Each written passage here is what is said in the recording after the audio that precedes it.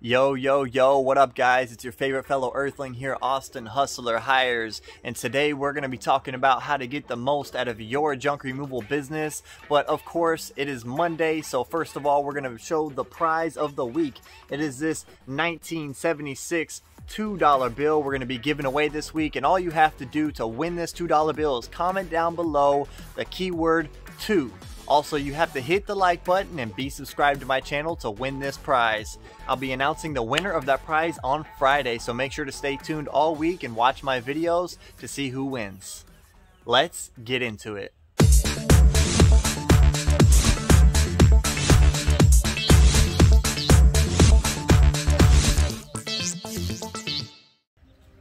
There are all kinds of ways to scale and grow your business and get the most out of a junk removal business. So today I'm going to share with you things that I did and still do to this day to keep that money rolling in.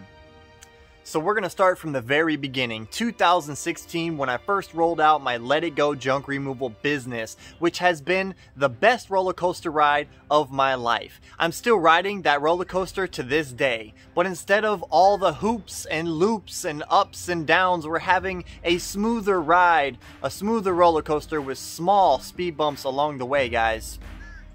And I'm going to teach you how to get that smooth roller coaster going. You're going to go from hoops and loops and jumping over all kinds of obstacles to having a smooth roller coaster ride in your junk removal business. And there's a few tips in this video to help you out with that.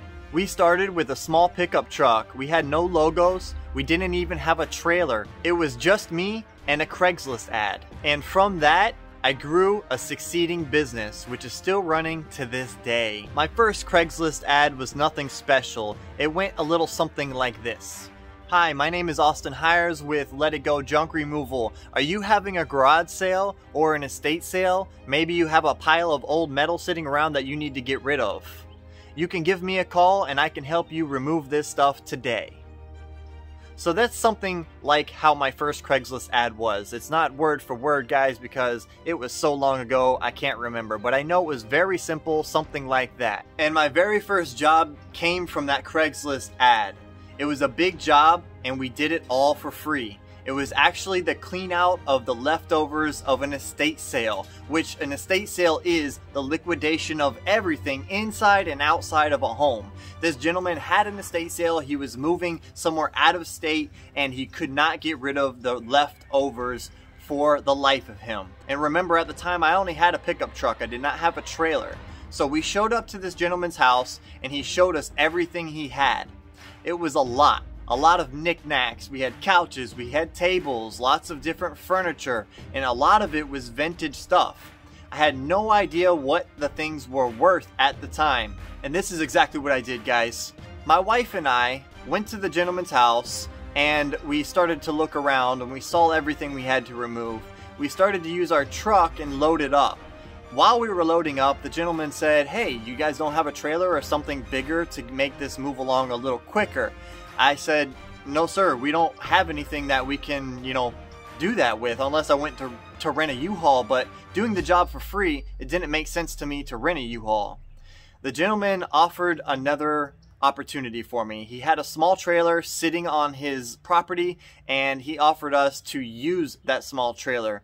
All I had to do was get one of my tags, put it on the trailer, and he let us use that trailer to haul the stuff back and forth from his house to my storage unit and also my garage and my shed in the backyard. We ended up filling a full storage unit. We filled my garage all the way to the ceiling and my shed in the backyard with everything from this gentleman's house. It took me and my wife 2 days to put everything in the storage unit, in the shed, and in the garage. And that weekend, it took us another 2 days to set the sale up. So Wednesday and Thursday, we were actually setting the sale up. It was a lot of work. But I'll tell you what, guys, it was a lot better than working in a restaurant for 75 hours a week and busting my ass for another person to be a millionaire, for him to go sit in his penthouse or his apartment and be chillaxing on all the money that I was making him. I was literally running the restaurant. So this was easy. It was cake money compared to that. Although I was removing this stuff for free, I knew there was money to be had because some of these items were antique, they were vintage. I had no idea what the price was, but I knew that I could make some money. So long story short, we had the sale, and in 2 days we made about $3,000 from all of the stuff we removed from the gentleman's house. We literally sold almost every single thing that we removed from this estate sale left over in 2 days. We may have had a few things left over, but we also acquired a few extra tables to set up our sales for the future from this liquidation. So this is a way that you can get the most out of your junk removal business. If you just started your junk removal business and you're having a hard time making money from these jobs, just consider maybe doing it for less or even for free. And look on Craigslist, look on Facebook for these people saying curb alert or leftover garage sale, leftover estate sale. You can get that stuff for free, bring it home, and if you're a hustler, you're gonna sell it and you're actually gonna make some money from it. And a lot of times you will make a lot more money than you actually think you can. So from this point on, my wife and I continued to clean out garage sales and estate sales and liquidate the contents within, and then we would have garage sales literally every other weekend so that we could pay our bills. And it was working. It was making the money, and I did not have to go work for another person. It was amazing. And then one day, I got that call. I got that call from Craigslist, and someone was willing to pay. They were willing to pay for me to come and remove their junk. I had a smile the size of Texas, and I was super excited to go do this job. When I showed up to the person's house, they said, "How much is it gonna cost?" It was a whole bunch of metal, basically my whole trailer filled with metal. We had like four-wheelers and dirt bikes and other pieces and parts of cars, but it was all worth money because I knew that I could take it to the scrapyard and get a couple of bucks. So I removed all of that for $90. They gave me a $5 tip, so I made $95 off of that job, which was awesome. And then what was even better is I brought that stuff home. I unloaded one of the four-wheelers, which was just basically the body. It had no engine, but the frame of the four-wheeler, and I was able to sell that for 50 bucks. And then I took the remainder of the scrap metal to the yard, and I sold that for 100 bucks. So I made well over $200 off of my first job in junk removal. My first official paid job anyway. So that is another way to get the most out of your junk removal business, guys. To this very day, I save scrap metal, and you can actually see behind me, we have a small pile going of scrap metal right there.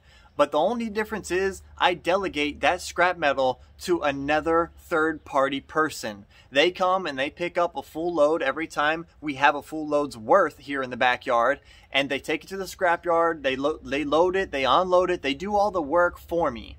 They come back and they give me a percentage of that. I never really charge them any type of strict percentage or even let them know how much I want out of it. This person is just really cool and trustworthy. They come by and they give me 20, 30, 50 bucks, depending on how much scrap metal I give them. Sometimes I even let them take it and I just say, hey, don't worry about paying me anything today because I just love helping people out. This gentleman is about 70 years old and he has the drive of a freaking 20-year-old. It's amazing. It's amazing to have a third-party person to delegate this stuff to. Speaking of delegation, guys, that is the next big thing that can help you move your business forward, to help you get the most out of your junk removal business. There are things in life that you and you alone can do, but there are also things in life that you can delegate to other people and they can get it done just as good as you could. And here's my rule: if they can do something at least 80% of what you would be doing that something, then they're doing a great job.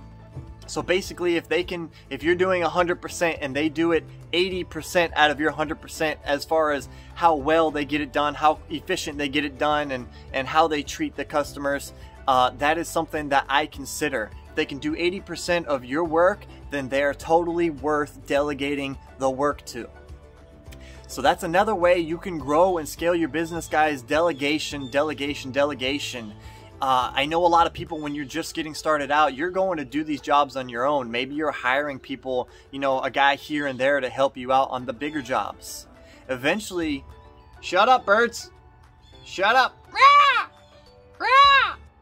What's up guys, I had to interrupt this video real quick to ask you to smash that like button. We've been getting less and less likes on all of these videos, so if you're watching this right now, I know you've seen this. Go ahead and hit that like button for me down below. It will help boost the algorithm and help show this video to more people, to help more people out. We are fellow Earthlings here guys, that's what we're here to do, is help out every single Earthling with any kind of issue or problem, or maybe just giving them information they never knew before. Make sure to hit that like button for me, and here's the rest of the video. Okay, so we've talked about doing jobs for free and reselling the content so you can make some money from that. We've talked about getting scrap metal and holding on to that to make some extra money for your business. We've also talked about delegating jobs to people so that they can do the work for you while you're actually building the business on the back end, or maybe you're just doing some other work in another place to make more money. So the next thing you want to do is use all of this extra money that you're making for your business on your business. You want to invest every single dollar that you make back into your business until your business has grown to the point where you can pay yourself a little bit of extra money to go out and have that fun, to go out and buy those shoes or that hat or that car, that motorcycle, that fishing pole, that gun, whatever it is you want to buy, guys. Make sure that you're investing all of your money up front, all the money that you're making in the first initial start of your business. That way you can build your business and grow your business with that money. Don't go out and spend it on stuff that you want. Spend it on stuff that you need. And that is very important to get the most out of your junk removal business this year. The things I figured out that make my business the most money and to invest into are assets. To buy yourself some more assets, whether it's a trailer or a truck or a van, a box truck, another car for marketing, trailers, dump trailers. Those are the things that you can invest into. Your money is going to make you more money that way. If you buy a trailer, that's an asset that you will always own. Once you own it, it's yours. And you can rent it out tomorrow, you can pick it up and you can rent it out the next day. You can pick it up and rent it out the next week. It doesn't matter how many times you rent it out, you're still going to make money from that one investment. So that's super important, guys. If you only have one trailer right now and you're using that to go out and get junk removals, but you're finding yourselves getting a lot of extra calls, and I'll talk about in another video how to get these extra calls, how to get more business than you actually need so you can grow and scale your business on an everyday basis. But right now, let's focus on how to get those extra trailers. You can go on Craigslist, you can go on Facebook, and you can even drive around your city or your town and see these trailers that are for sale on the side of the road. Maybe someone's just getting rid of it because they don't need it anymore. You can pick up a small tandem axle or even a single axle trailer, build some walls on it, and call it a dump trailer. There are lots of people on YouTube doing this right now. They're buying small trailers, building walls on them, and renting them out for $200, $300 a day. I don't understand why you would not do something like this. More assets essentially equals more money. So say you had that one trailer, you're out there doing a junk removal, and you have another trailer, and you have someone that wants to do a junk removal. You can sell them that trailer to load themselves. So that way, while you're over here doing a junk removal with this trailer can be over here in their driveway making some extra money for you, another couple $100 for the day. And I know for a lot of you, an extra $200 a day would be amazing. It would make your month, your week, your year even, if you could get an extra $200 a day. So this is another way to grow your business, to get the most out of your junk removal business, guys. Invest your money back into it and get some more assets to make you more money. Because like I said, once you own those things, they're forever yours. You might have to do some maintenance here and there and spend money on those trailers, but they're always yours, guys. It's not like you're renting a trailer, making money with it, and then you have to rent that trailer again and go make money with it. It's you buy the trailer and you can make money forever with for the life of that trailer anyway. I've got a whole bunch of tips for you guys, and another tip for you to get the most out of your junk removal business this year is to use the technology you have. this phone right here, this can make you a lot of money. And I'm going to give you 2 apps right now that are going to make you money this year if you use them properly. One of them is called Get Upside. Just how it sounds is how you spell it, called Get Upside. I'll put the logo right here so you guys know what the logo looks like. You can get this on the Play Store or on the Apple Store. You get it on your phone, and basically you pull this app up. It will show you the gas stations near you. This app has several benefits, and it will pull up the gas stations that offer those benefits to you. Basically, all you have to do is go to one of those gas stations, buy gas or fuel from that gas station, pull your app up, and take a picture of the receipt. It is that simple. After you take a picture of the receipt, either an hour or maybe sometimes even up to a day, they will deposit money into that app for you for using it. It's super simple. After you have, $20, $30, $100 in the app, you can take it out as a PayPal withdrawal. You could take it out as a gift card. They have several different options to take your money out and use it. It's freaking amazing. I have a link down below to this app, guys, so you can click the link down below and download the app through that link. It will also help me on my app as well. So if you guys send this link to other people, you get a few cents every time they use the app as well. It is an awesome app to save and make more money. And I give it to all my employees, so when they're out in the field and they fill my trucks up, they take a picture with their app, they make money from it, and then also them making money from it gives me some money on my app without even taking a picture of a receipt. So it is a fantastic app, and I do suggest you go down below, click the link, and just download it. It's super easy. Another app, guys, that I talk about all the time and I use all the time is WorkEase, or WorkIz, it's pronounced actually. You get 14 days for free. They don't take a credit card or anything until you actually want to purchase the service. And when you want to purchase the service, it is one of the most affordable services that you can get for the junk removal industry. You can track your jobs, you can track your customers, your clients, you track your texts. You can record all the calls. They actually give you 2 phone numbers for free up front that you can use through the app, so you don't have to use your cell phone personal number. And I love that because once they have that number, the customer now can text that number and it will come up through your WorkEase app, and it won't pop up on your phone like a regular text message, which sometimes can be very annoying.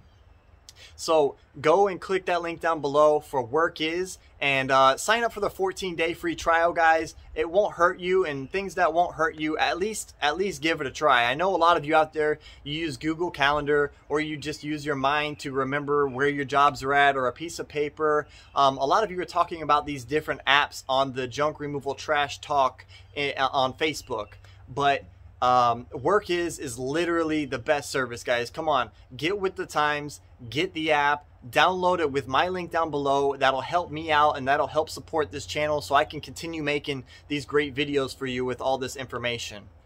So those are 2 apps to help you more further your junk removal business this year, to get the most out of your junk removal or dumpster rental business this year.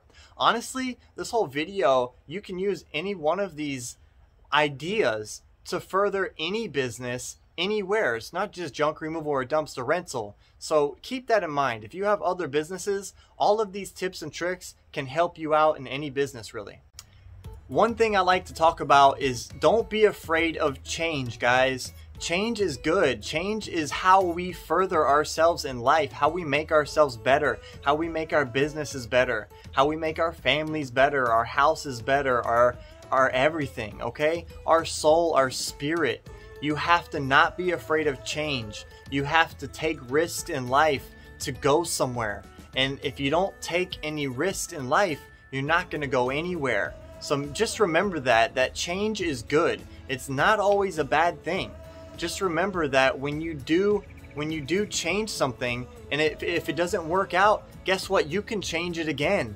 And if it does work out for the time being, but you discover something better, you can change it again. That's the great thing about change. You can always do it. It's not like you change and then that's it. Your change is set in stone. You can literally change anytime you want in life, guys. So let's choose today to start changing. Download those apps. And if you guys need some help changing, give me a call on the Power Hour. I have a link for that down below. It'll bring you to my website. You sign up for it. I'll give you a call on that said day and time. We can talk about whatever questions you have to ask, or we could just sit there and chit chat. Do whatever you want.